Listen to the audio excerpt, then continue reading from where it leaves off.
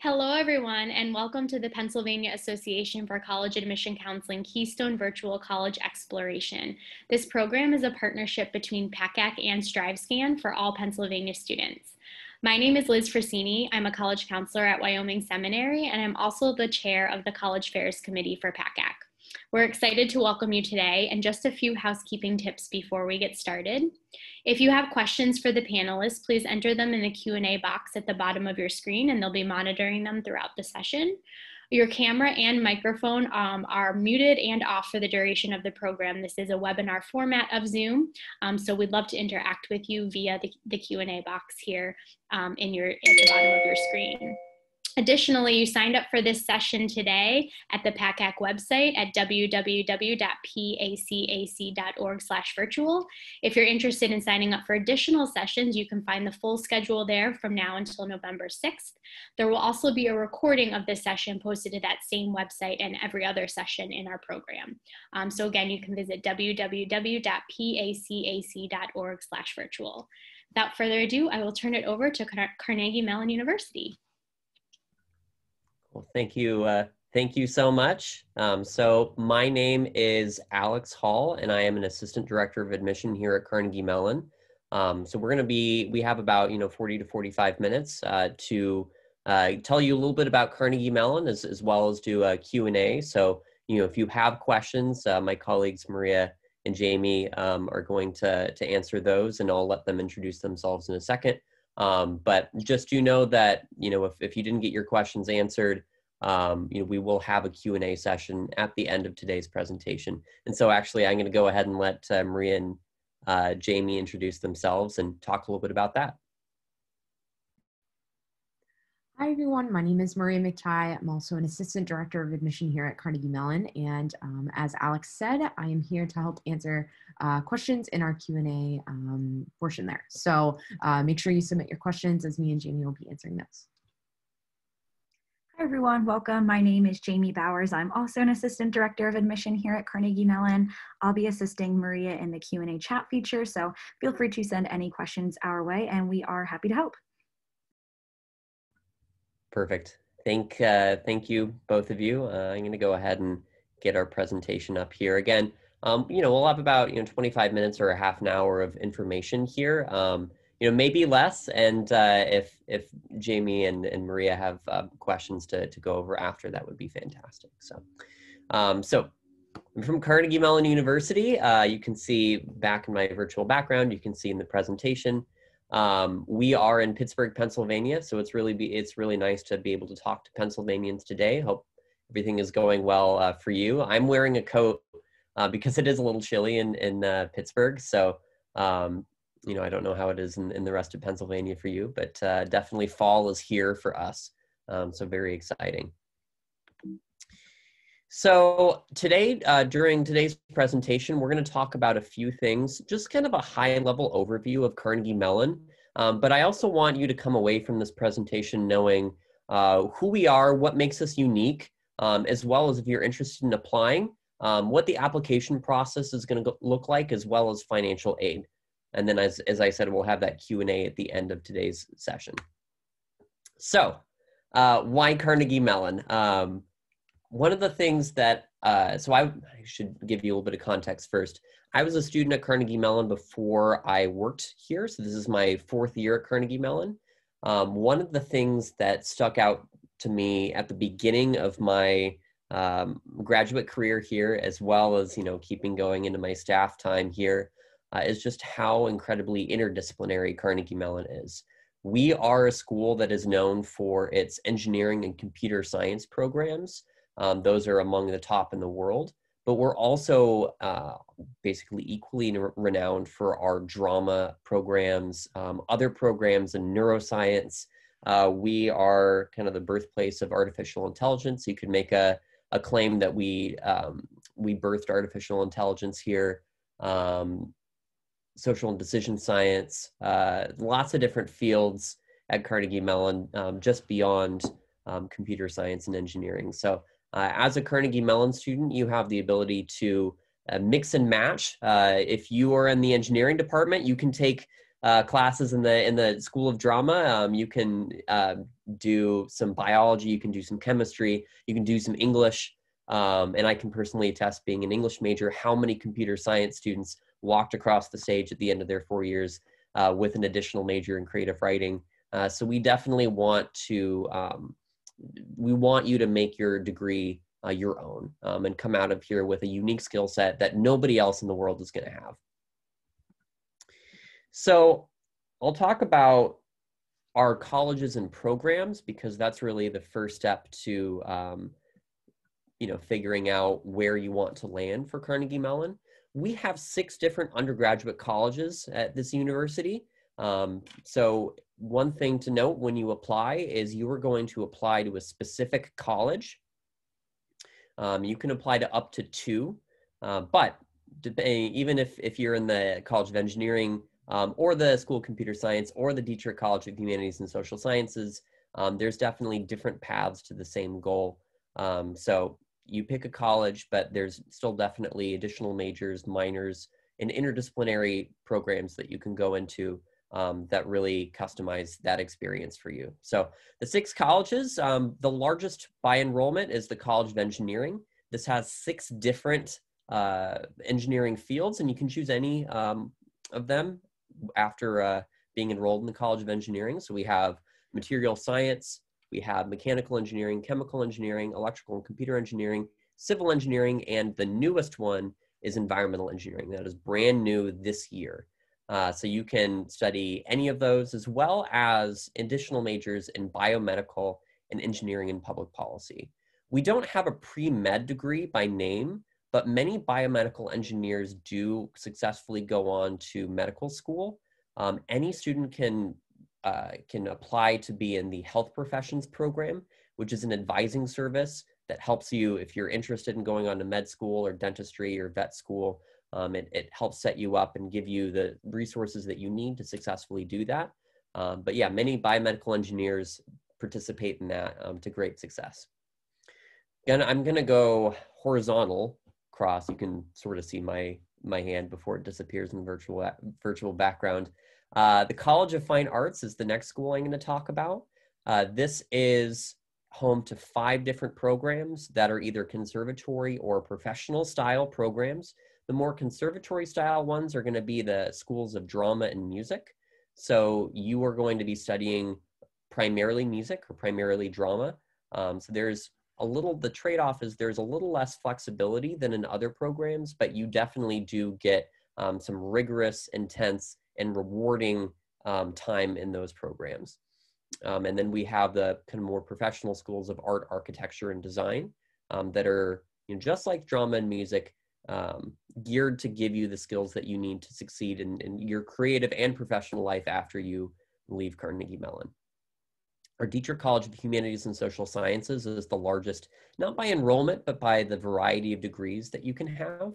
There are over 60 majors and minors available to choose from. And there's interdisciplinary programs that exist within this college as well, like our neuroscience program between biology and psychology. And then our information systems program, which is kind of like computer science, but it has a more humanities focus and more of a data science focus. And similarly to our computer science program, it's one of the highest ranked information systems programs in the world. The Mellon College of Science is, speaking of Mellon College of Science, we have biology, physics, chemistry, and math. This is a college that has lots of opportunities to do research, but you can do research in any college, even the College of Fine Arts. There's lots of opportunities to do so, even as a first-year student. But because of the intense lab work and just kind of how hand-in-hand research goes with these Mellon College of Science fields, our MCS, Mellon College of Science students, about 70% of them do research at some point during their undergraduate time. The School of Computer Science and the Tepper School of Business, I'll talk about both of those together. Those are the smallest colleges by enrollment, and they're not colleges, they're schools, so you can see they're a little bit smaller. But they both have an intense emphasis on math and analysis. So if you really like math, but you're not necessarily sure if you want to go into a math degree or a physics degree, Computer science or business could actually be a good fit. Our Tepper School of Business specifically actually is one of the more unique business schools in the country because it has that analytical focus.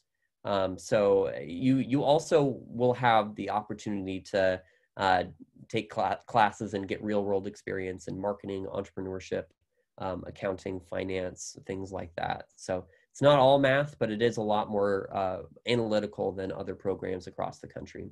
And then the school computer science has a lot of variety in the programs that it has, from artificial intelligence, as I said. Newell and Simon are the kind of the two founders of artificial intelligence, and they both worked here. We have a building named after them. So we have a pretty robust infrastructure when it comes to artificial intelligence. You can get a major in that, as well as our computer science department, which is our largest by enrollment in the School of Computer Science. And then computational biology, which takes computer science and biology, so like genome sequencing, things like that. And then our newest major is human-computer interaction in the School of Computer Science. So those are our 6 colleges, but as I said, there's lots of paths and points where you can cross and mix and match. Information systems, neuroscience, computational finance, economics, these are all degrees that exist within multiple colleges. But we also have programs like the BXA program, which is an interdisciplinary arts and either humanities, science, or computer science program. So you apply to the College of Fine Arts, but you can also apply to another college and have just 1 degree, so it's not an additional major, and it's fused between that art field that you choose and then whatever other field you choose. We have Ideate minors, which is a group of 9 different minors that combine design, art, and technology. So if you're interested in combining textile or fashion design with electrical and computer engineering, I should say electrical engineering more, soft technologies is a good fit for you. Game design, audio engineering, we have that as well. So that's a lot about the academics and kind of the structure of that. I want to talk about the student community next. So we are a medium-sized university, and it's a research university. We have about 6,500 undergraduates and about that many graduate students. So, you know, with a medium-sized university, you definitely have lots of needs and lots of diverse perspectives. One of the great things about Carnegie Mellon is that you're going to be meeting students from all across the country and all across the world. So, you know, a lot of Pennsylvania students for sure, but definitely a lot of students from across the country. So that can be really exciting. We have residence halls on campus. We have 28 different residence halls that are non-Greek affiliated. So I think have about 17% of our students are affiliated with Greek life, you know, fraternities, sororities, things like that. So, you know, they definitely have their own residence halls, but, you know, if you're not interested in Greek life, there's 28 different residence halls on campus. Many of those are available to first-year students. And, you know, there's different people that you can meet in those communities. We don't have specific residence halls for identity groups or for honors programs or anything like that. But, you know, in some residence halls, we'll have like specific wings or common areas for those programs. So, you know, if you are in our quantitative social science scholars program, which is for Dietrich College students who are interested in studying the social sciences more quantitatively, there's a wing in one of our residence halls where you can meet other people in that same program. So, you know, definitely we want to give you the freedom and the choice to make your own way at Carnegie Mellon, but definitely putting you in close contact with people who have similar interests and maybe different perspectives. And that goes beyond the residence halls. Say it goes beyond the residence halls, but I'm going to talk about them a little bit more actually. Residence halls have resident assistants, which you find at many colleges, but they also have house fellows here. So these are staff members that are attached to a specific residence hall or group of residence halls. So you definitely get wide-ranging support when you're living here on campus. And then, you know, that goes beyond living on campus as well. So a lot of our student organizations, you know, they're wonderful places to be and to find groups of friends. We have over 400, and they include organizations like Scotch and Soda, which is our, I believe it's 100 years old. It's a drama club for non-drama students. And that's where, if you're familiar with the musical Pippin by Stephen Schwartz, he also did Wicked and Godspell. Pippin actually premiered for Scotch and Soda. Stephen Schwartz is a Carnegie Mellon grad, so definitely have a history there. We have clubs that are specifically for our probably marquee student event, Buggy.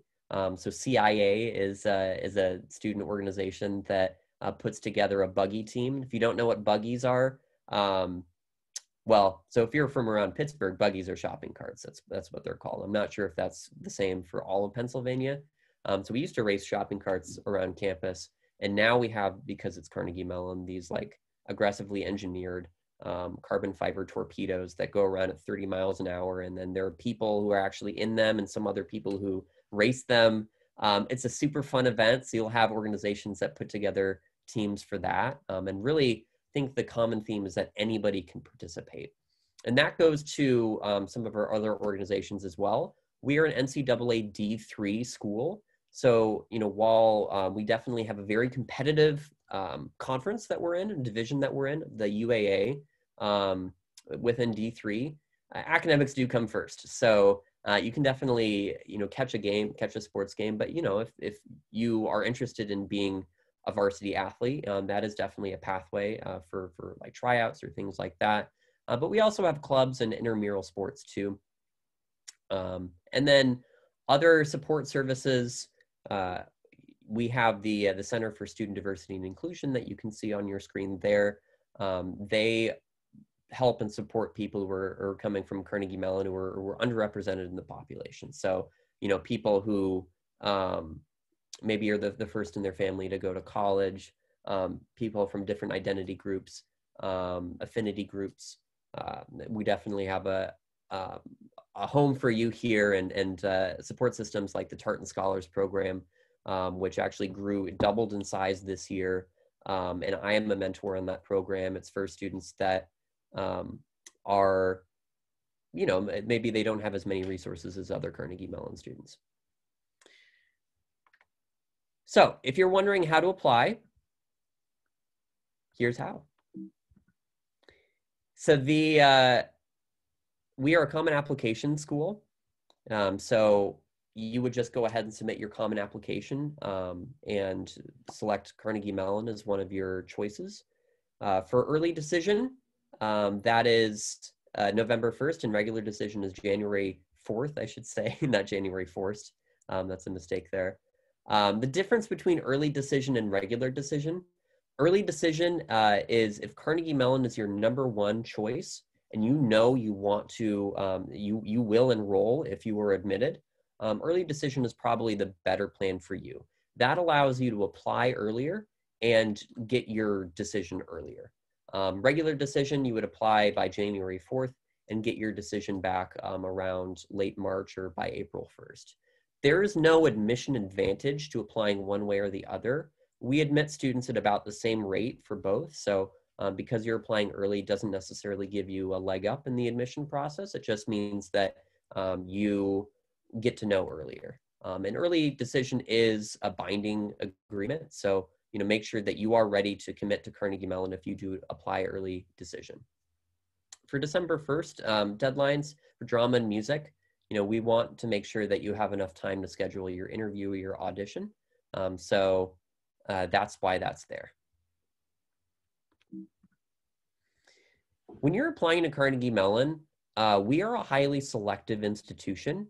So that means that many students, most students, in fact, who apply to Carnegie Mellon are admissible, but we can only take a certain amount because we only have room for a certain amount of students.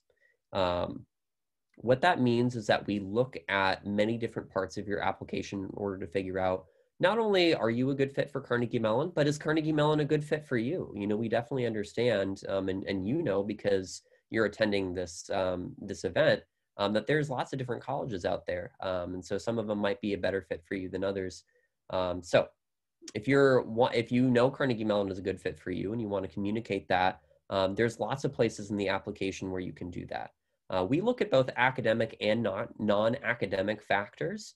So grades, the classes that you're taking, your letters of recommendation. Those are things we look at for academic preparation, but that's not the whole piece of the pie.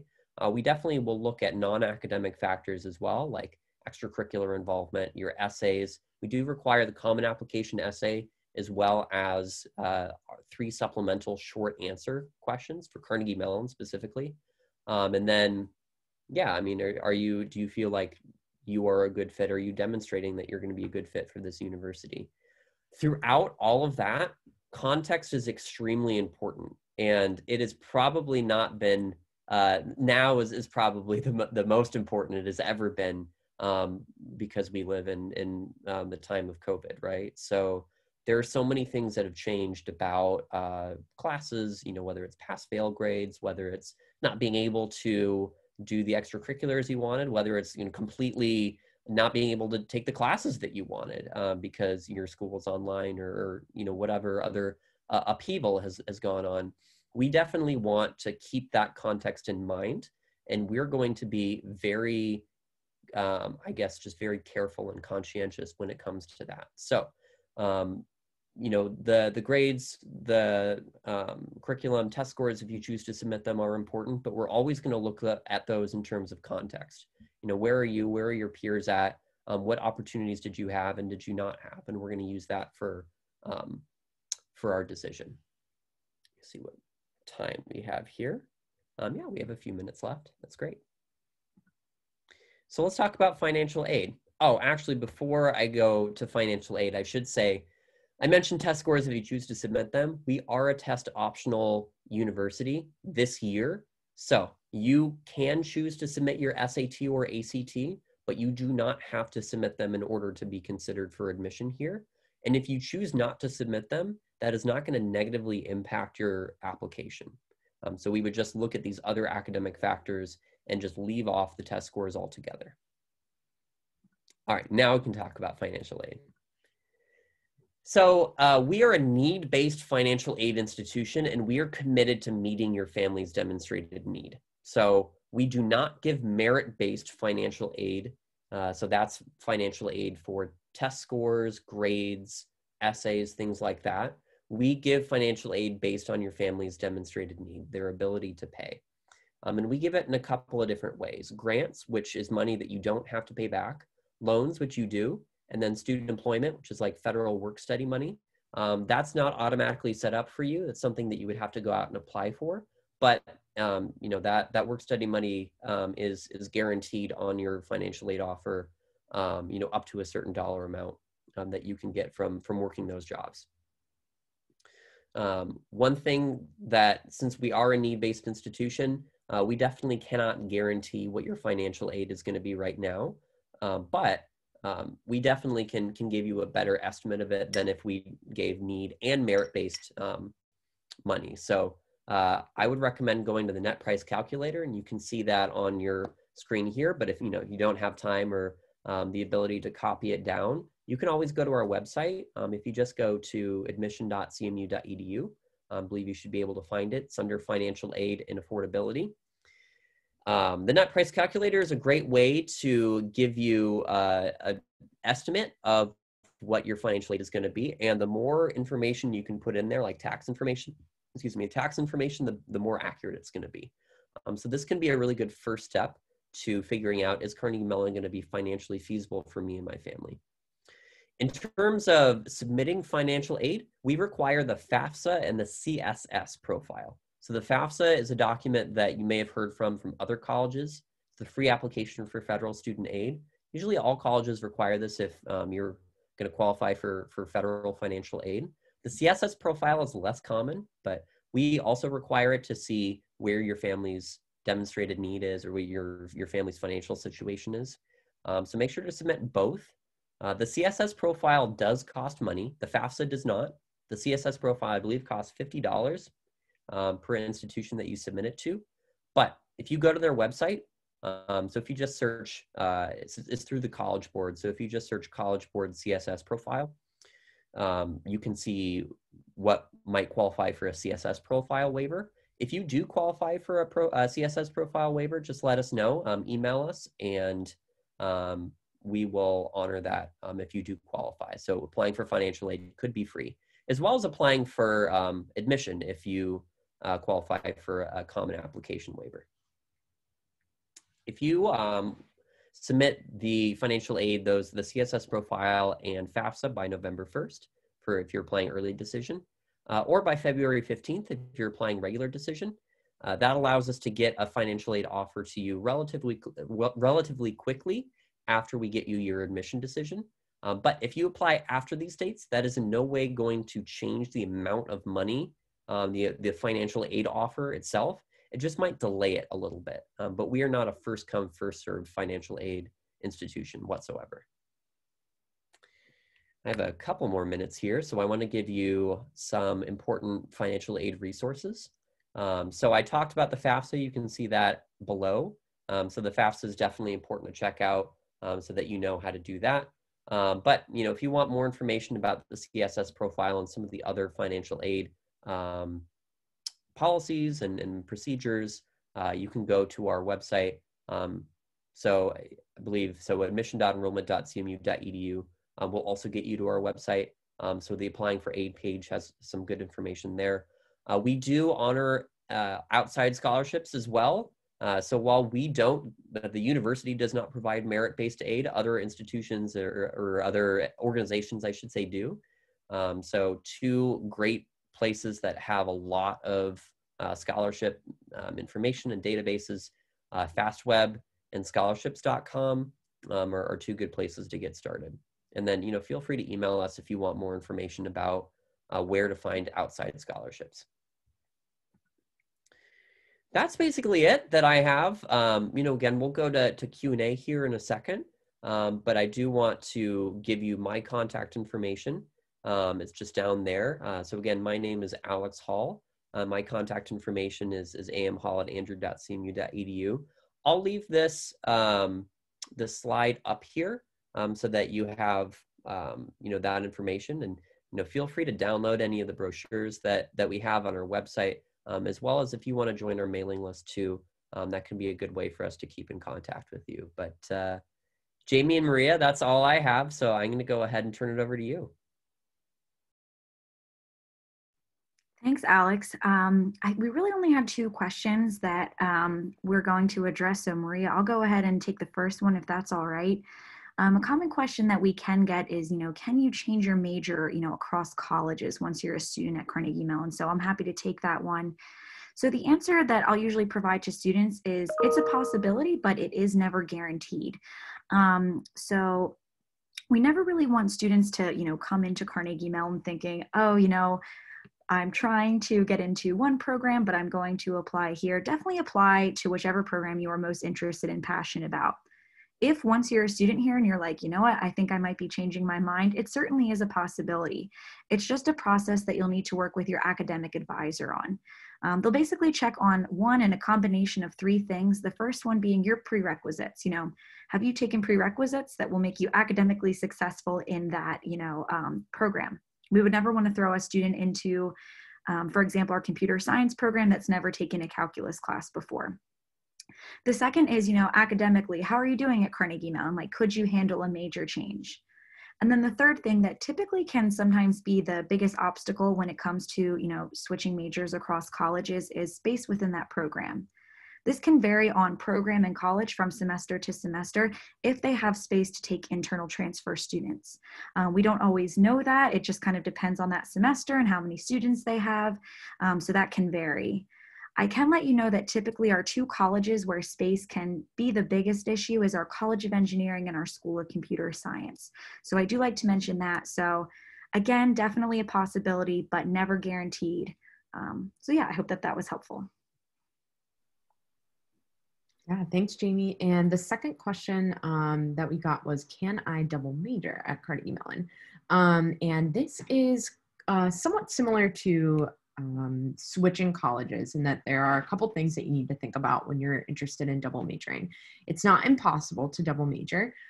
It is a lower percentage of students who actually do complete a double major. I believe it's less than 20% of our students that do a double major. So it is not like super common. And it's going to depend on what you're interested in double majoring in. You know, if you're interested in computer science and College of Fine Arts double major, it might not be feasible. You're probably not going to finish in 4 years. There's definitely better ways to combine those interests. And that's why Alex had mentioned there's tons of minor opportunities, tons of opportunities for you to take just different courses or elective courses throughout all of the colleges. And that's what makes Carnegie Mellon a great place to be, is that it is so interdisciplinary. Now, if you're interested in a double major, you need to figure out, you know, is there room in your schedule, and are you qualified to pick up that double major, as well as is there space in that program for you to have a second major and be another major in a student in that program. So there's all of those factors that kind of go into it. That's something that you can work with your academic advisor once you're here on campus about, you know, talking to them and thinking about an additional major or a double major. Now, I will say double majoring within the same college is a little bit easier. So like within our engineering school, for example, we have a couple additional majors that are easier to add on because they're already within engineering. A lot of those core requirements you're already taking. It's also easier to double major within, you know, Dietrich or Mellon College of Science because of those same core curriculum requirements that you're going to have to take. So it is going to depend on what you're interested in studying. It's not impossible, and if it's something that you really want to do, most academic advisors are going to, you know, support you in that. So so yeah, possible, but things to think about. I think that is all of the questions that we really had, Alex. If you want to close it out, I think we're good. Sure, absolutely. One last thing that I would say, because I'm seeing this other question come in, if you want to learn more about the health professions program, we have information. So I believe it's hpp.cmu.edu. So that's hpp.cmu.edu. But yeah, I mean, you can find all this information definitely on our brochures as well. So again, encourage you to do that. But yeah, that's it for me. And thank you, Jamie and Maria, for answering those questions. And thank all of you for joining us today. I do appreciate it.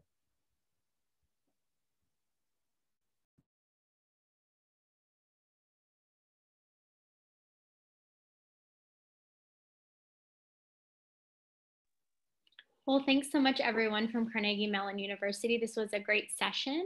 And to wrap up, I'd just like to thank all the attendees for joining us live. There will be a quick 4-question survey at the conclusion of the session, and we'd appreciate your feedback.